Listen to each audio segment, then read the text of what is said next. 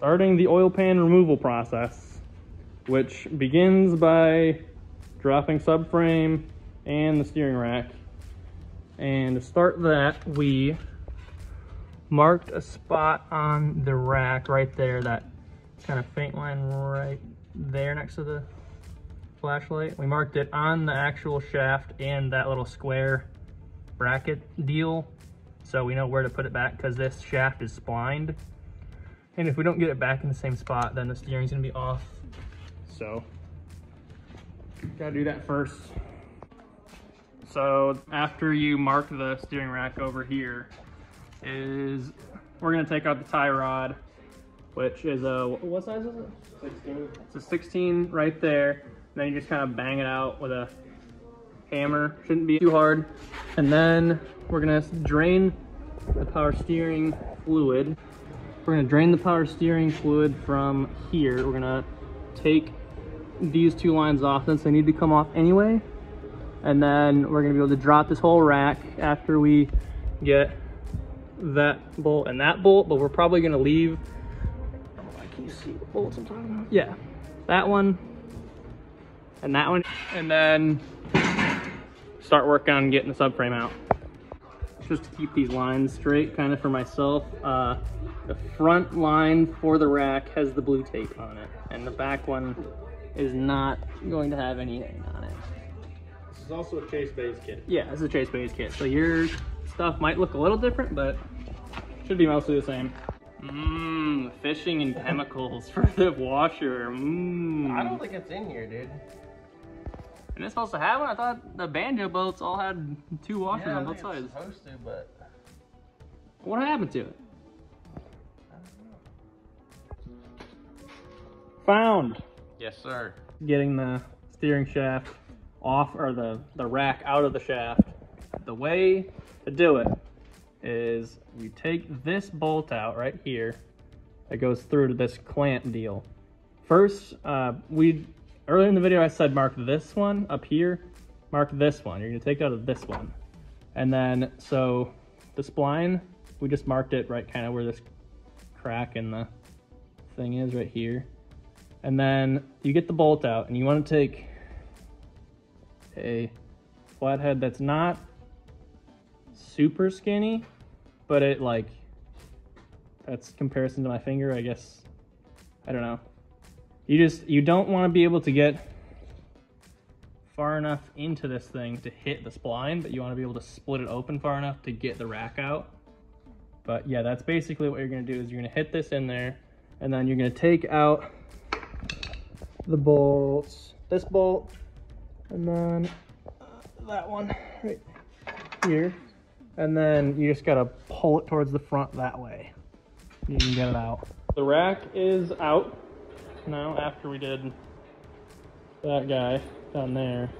And then you can see actually on here, this is like keyed for that bolt. You see right like you see right there, it's keyed, that's where the bolt goes through. But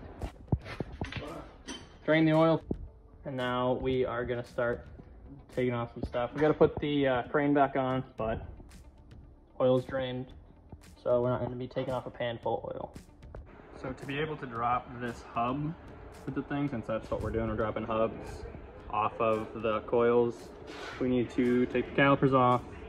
We also need to disconnect the, let me see if I can show you back here, this wire right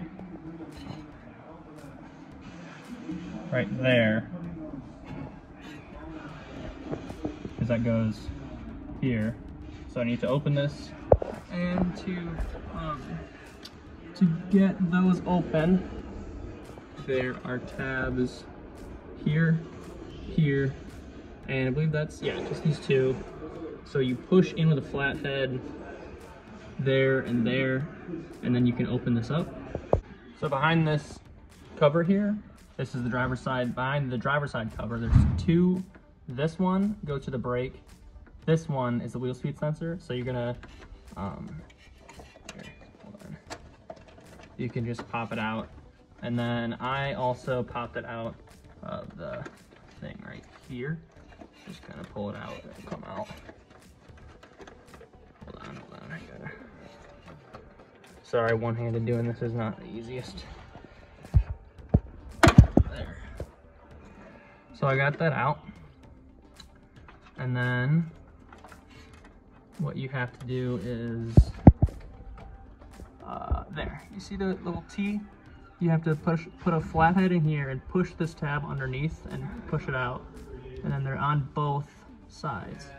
So you can kind of see how I have these kind of under there on both sides. Those clips are kind of under there. So you should be able to just kind of pull this gentleman out.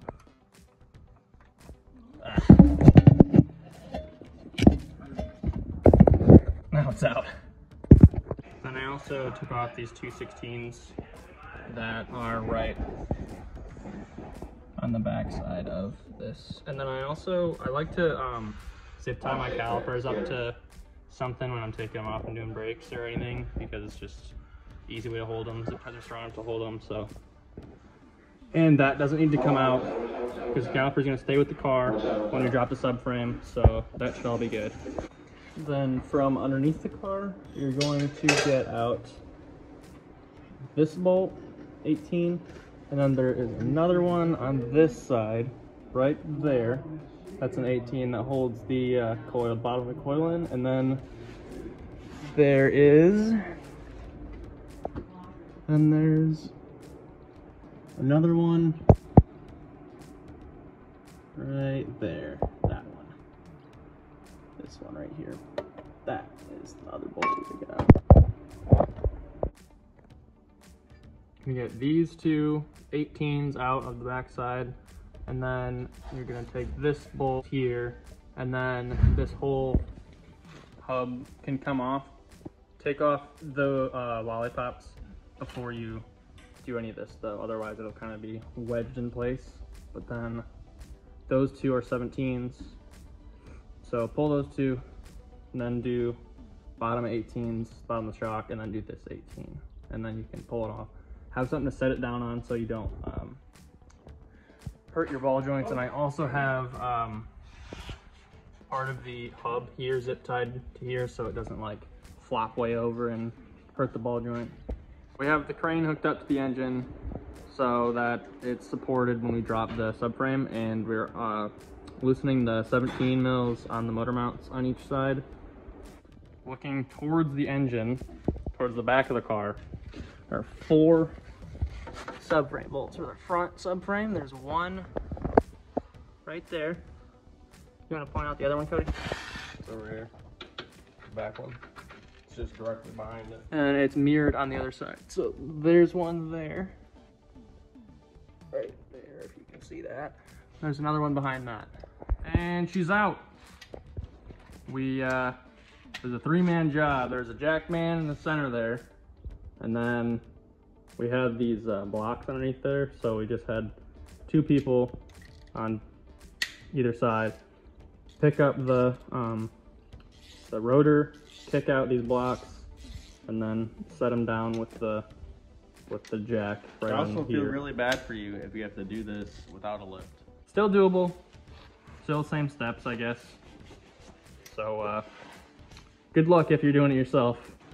And then now that the subframe and everything's out of the way here, we can drop the pan.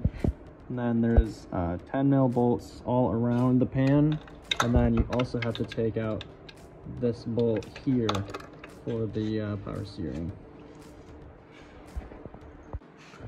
To pull the pan, at least for the S52, I'm not sure if it's the same for the M52, but this power steering pump will hit right up in here. Oh, there's my finger there. Right up in there. And you try to pull it. So you're gonna take this bolt out, kind of swing it out of the way. You're gonna need the belt off. So yeah, this belt is loose. So belt loose, bolt out, swing it out of the way, then you can drop the pan. The pan is now out, and we also I also told you way less bolts you need to remove. You got to take out your dipstick, and then you got to also take out these two. There's going to be two Torx here, and there's also going to be E-Torx going from the bell housing. These two are just 10s. Yeah, oh, those are 10s, sorry. These are, I don't know, they're E-Torx. I think they're E11s. Here, down over there, and there's one over there. But found some plastic in the pickup tube. Cody was just shaking it, trying to get it out. Yeah. It's pretty funny to watch. Oh, some of it almost came out.